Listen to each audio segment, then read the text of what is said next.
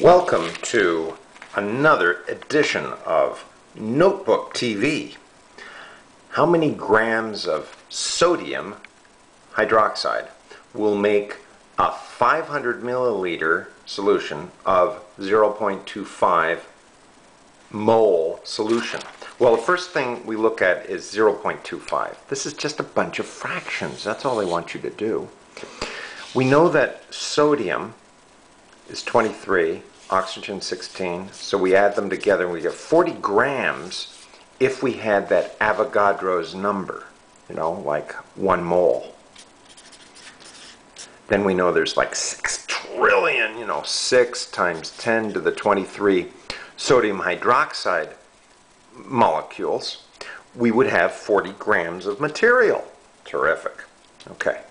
So if I had the 1 mole, I would have that much. Well, they're telling me it's only a quarter of that amount, so I only need 10 grams.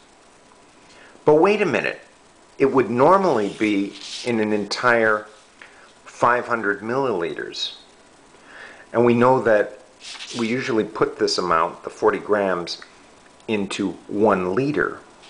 So instead of being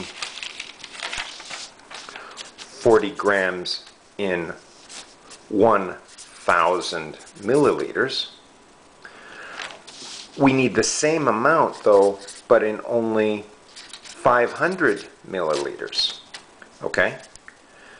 Now, we've already told each other that we had to reduce this to 10 grams to get the 0.25 mole, right? You got the 0.25. So we had to take the 40 grams and reduce it because it's 1/4, 0.25 of the full sort of strength, the full mole. So that's why we went from 40 down to 10 grams. Now, that would be in a full 100 milliliters.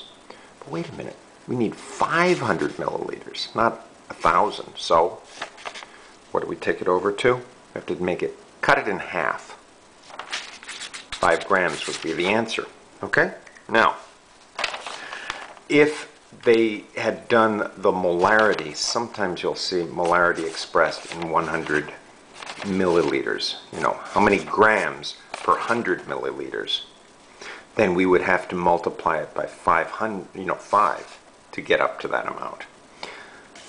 I'm dealing with this as if it was divided in 1,000 milliliters. Thank you.